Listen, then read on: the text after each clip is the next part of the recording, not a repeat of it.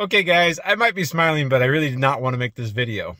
There's a lot of hubris when I call myself AZ expert. Like, who do I think I am as an expert? But it's important to remember, I don't really think I'm better or have more skills than anybody else. And in my opinion, an expert is just somebody that probably knows a little bit more about things that won't work than anything else. We've been doing something enough to know things that don't work, or we were trained and know things that don't work. But more than likely, the main reason why we know things that don't work is because we made mistakes.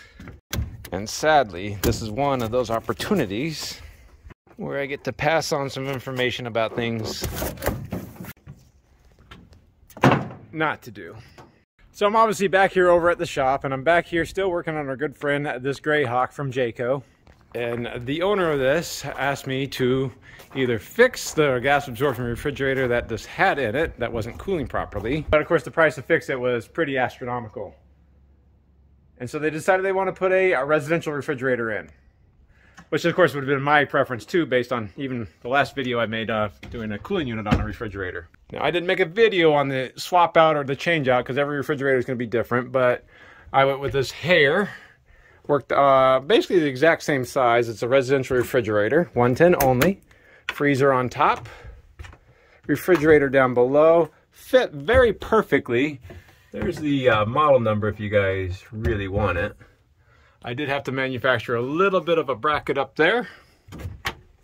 I modified the feet a little bit so I could put a screw down there. And then we capped off the propane back here. Put some screws through the back of this thing so it wouldn't fall out, and then I even went through the hassle of closing up the vents on the back of the refrigerator door. Was it difficult? Not necessarily that difficult. I did this all myself, dragged the refrigerators in and out by myself. A little bit complicated, but no big deal.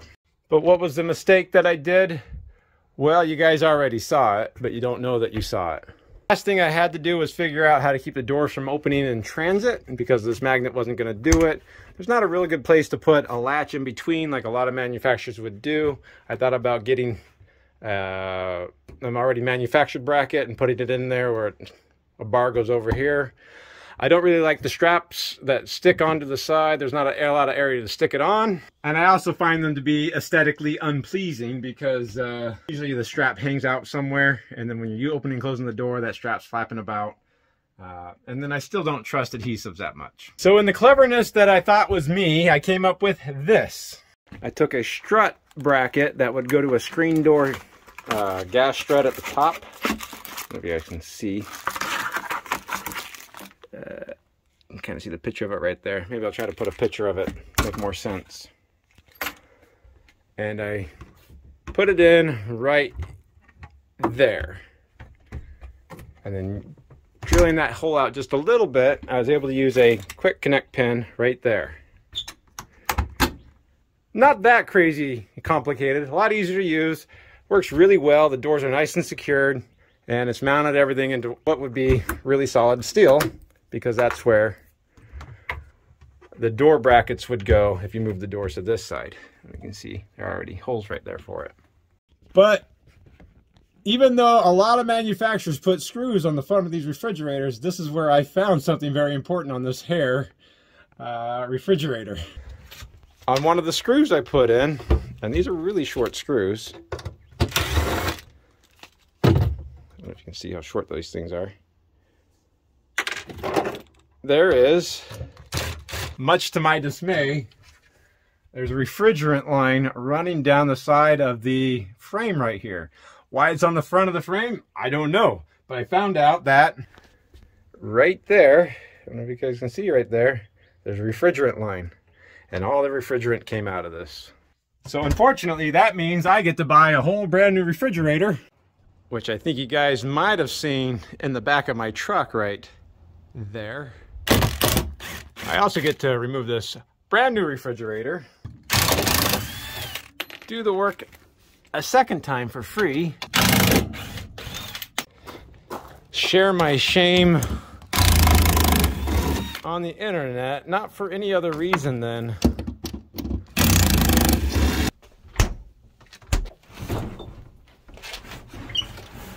So hopefully somebody else can learn from my experience.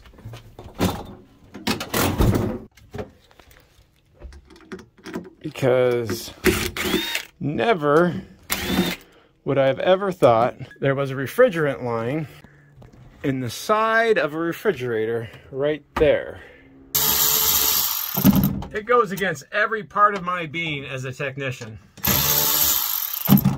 to admit that I was wrong, or let alone that I made a mistake. This is one of those learning experiences that I think could possibly help somebody in the future, or at least past me in the past.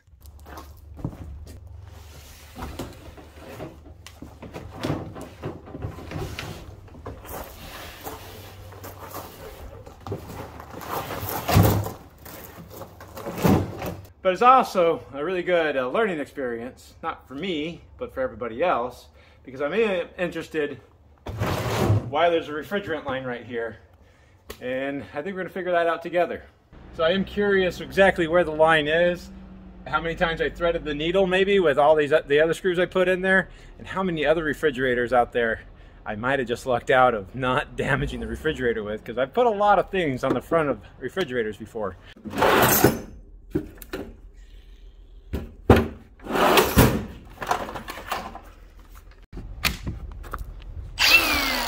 Now I suspect why there's a refrigerant line right there, and if it's what I think it is, it's a very clever piece of engineering. Just unfortunate for me.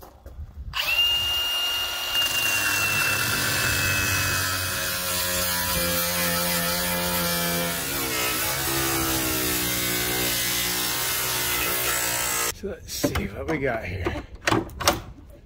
Refrigerant line is right there. Found it perfectly.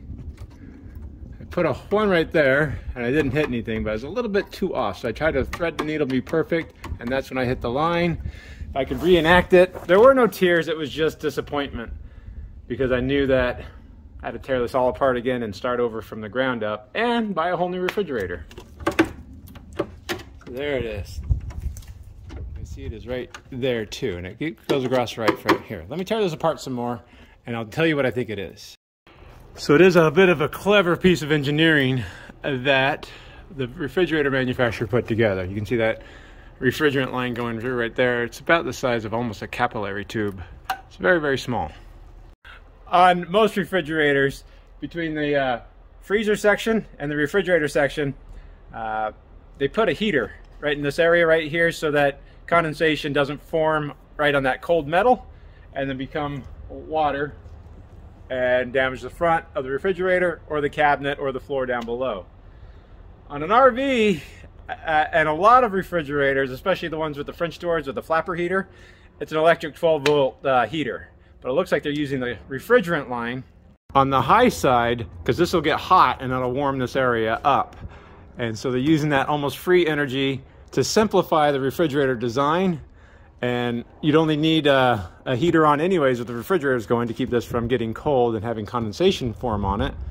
And so if it's running, this is going to get hot. So that brilliant design is something I did not account for. And the thing is, I didn't even need a screw right there. In hindsight, I would have been done. But so my mistake, hopefully be everybody's learning experience. I still would never expected to see refrigerant line on the side right here. So even if you were trying to screw something in on the side, and I sometimes do screw things on the side, it still would have hit that. And I put screws up here on the top. Maybe we should tear that apart and make sure there's no holes right, or lines up here on the top.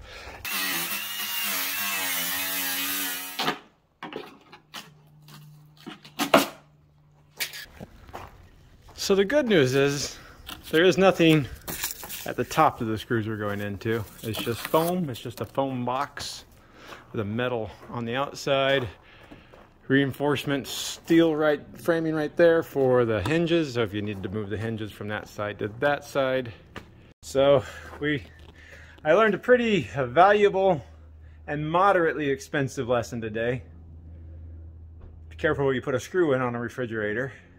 And that's why I'm making this video. So maybe in the future, get a thermal imaging and check for refrigeration line when you're running it.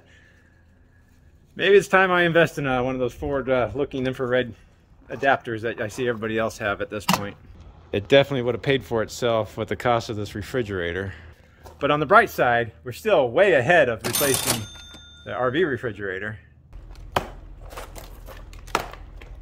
this refrigerator is available through Lowe's or online. Lots of clones of them out there.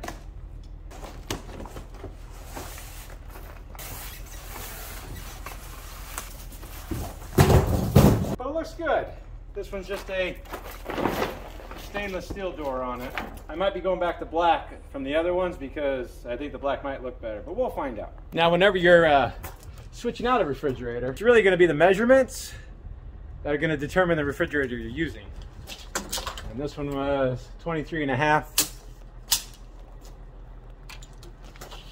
by about 58 and 22.5. So now the entire internet knows the shame of my mistake, and more importantly, the owners of this Greyhawk have been keeping track of me as I post these videos, and now they'll know what I did to their RV. Which of course isn't the end of the world. Everybody knows I'm human, I think. Everybody likes to see people admit to mistakes, I think. I just have to put this one in. And so though I did not intend on making a video about doing a RV refrigerator swap out to a residential refrigerator swap out, and this isn't a direct how-to, I did block off the roof using some foam, so that opening right there is closed off now. Secured all the wiring back there out of the way, and made sure that I had room to install it so it would fit.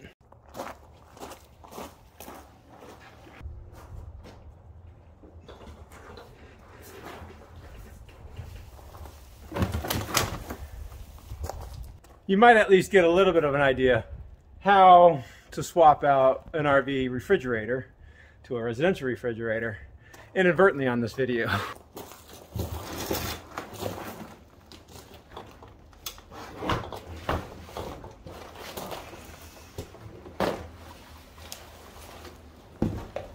So hopefully, know what we know now, we can alleviate problems in the future and know how to do this better in the future.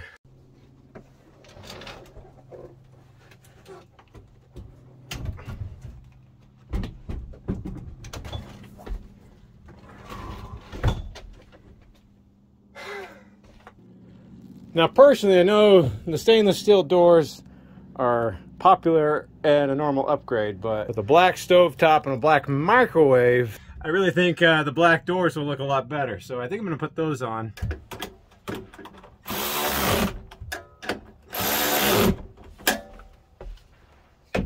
So when you guys put in the comments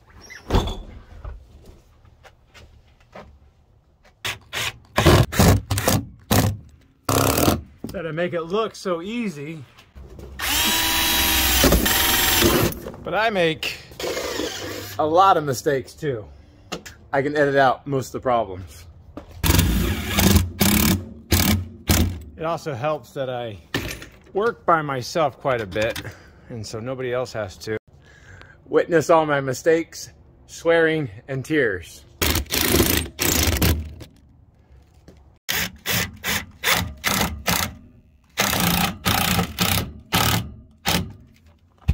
So again, I'm not necessarily an expert in the sense that I'm better than anybody. I know much better technicians than me just in my life. I've just made a lot of mistakes. Don't worry guys, I can already hear you in the comments. I did already cap off the actual supply to that refrigerator line, but I left it capped off here too. So hopefully if somebody in the future wants to reverse this, they can do it pretty easily and they won't be upset with me. But I can also hear you guys in the comments still. Ooh, only the good stuff in my shop.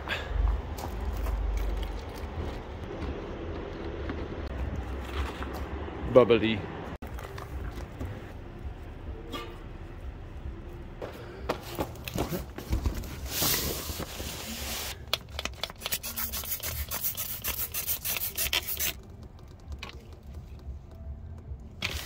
It's pretty good to me there. So I'm just saying, as an expert is usually somebody that knows the wrong way of doing something because they've done it the wrong way and they've learned their lesson. But that's not always true, because I still feel like this was a pretty good plan. And now that I know where I can't put a screw, maybe it'll work even better. Because that really does work out very well right there. I mean, it looks factory. It's a nice decorative finish on it. And the only screw that would be worrisome is that one right there. There's no refrigerant line below that hole, just above it. It's even so perfect because with the door closed, the screw holes don't interfere with the seal at all right there. What do you think? Think I should try for take number 2? But I gotta give myself a fighting chance here, not to make a mistake. This will at least eliminate the possibility of me making a mistake, or somebody in the future seeing holes and thinking they should put screws in it.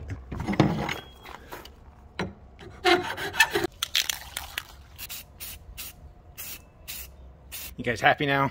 We're good. But is it really being stubborn if now I know where it can go? Because lining it up right there,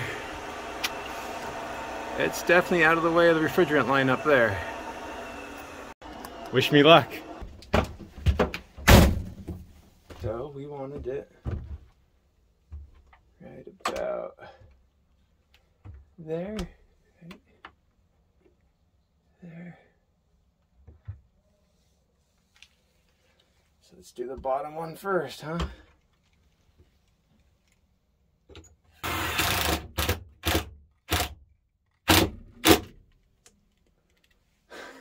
So far, so good.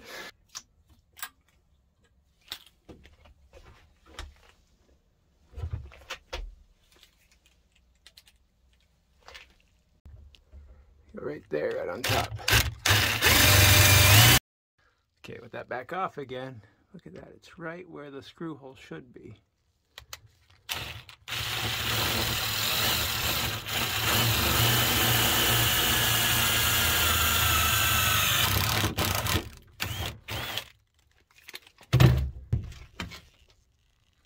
No hiss.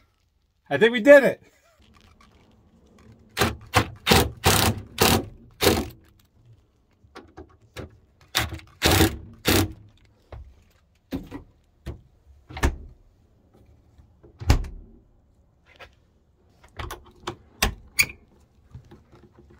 Oh, that's a lot of strength that's holding up.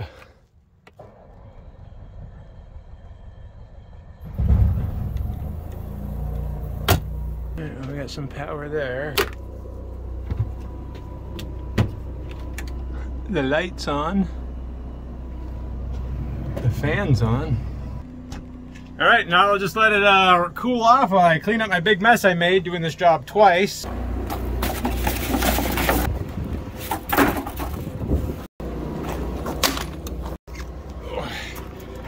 But I hope that was kind of fun to watch me mess up. Maybe we all learned something together. And while I would prefer not to learn the hard way, that's why I'm making this video, so that at least maybe somebody in the future sees it and says, maybe I should be careful where I put those screws in the refrigerator. But now, although it took us 2 tries to do this, I'm still ultimately pretty pleased with the way it turned out. And although, again, my customer doesn't have to pay for the second installation, and that's all on me, all said and done, it's still a lot cheaper than rebuilding or repairing that probably 20-year-old gas absorption refrigerator from Norcold. And for what it's worth, I think it looks like a pretty good installation. Unlike a gas absorption refrigerator, this will get cold in the matter of an hour or two. So we just had this thing turned on, probably about 2 hours ago. And we're down to 11 degrees inside ahead. And the freezer and the refrigerator is already 45 degrees, 42 degrees. Arizona summertime, you'd be lucky after 12 hours to get those temperatures already. And once it's down to temperature, the compressor stops running. So you're really not using that much. So I do like residential refrigerators for that purpose. And I don't know if you guys really saw it or not. It says it uses 2.5 amps or 145 watts. That is insane. Since a 110 heating element on a gas absorption refrigerator is usually about 300, 350 watts, this is even more efficient and faster. And getting an inverter and maybe a solar panel on the roof is still going to be a lot further ahead if you're interested in boondocking. Which a Class C, I could see boondocking a lot more.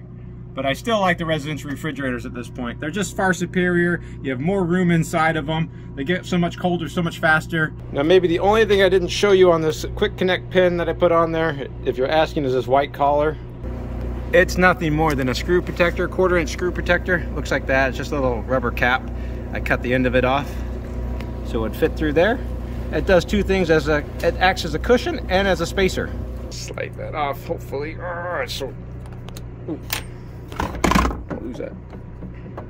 Without it, we put that on. It just barely catches on the top right there. It's a little bit looser too. So I want to put it on. It goes right against right there and keeps the pin from going down too far. So it's a nice cushion for it. Easy removal, no straps getting in the way. Once you pull it out, you got good access to the refrigerator. You might hit your head on that, maybe. If you're looking in, maybe, but that's on you, right? But there it was, guys. A mistake that I made that I hope nobody else has to make because I showed you the mistake itself. But not to break anybody's bubble, I am very prone to making mistakes. Hopefully this is the last video we have on this Greyhawk. It is a fun little Class C motorhome. It's time for me to move on and figure out some other things to do. Thanks a lot for watching, guys. I hope that helps somebody. And you might have figured out how to install a residential refrigerator to replace a gas absorption refrigerator, why we did this mistake that I made. But thanks a lot for watching, guys. Bye. Don't worry, we will get a manometer and do a good drop pressure test, okay? And that maybe an expert is just somebody that's, and maybe an expert, in my opinion, is somebody that just knows a few things. And maybe I just considered an expert, but that I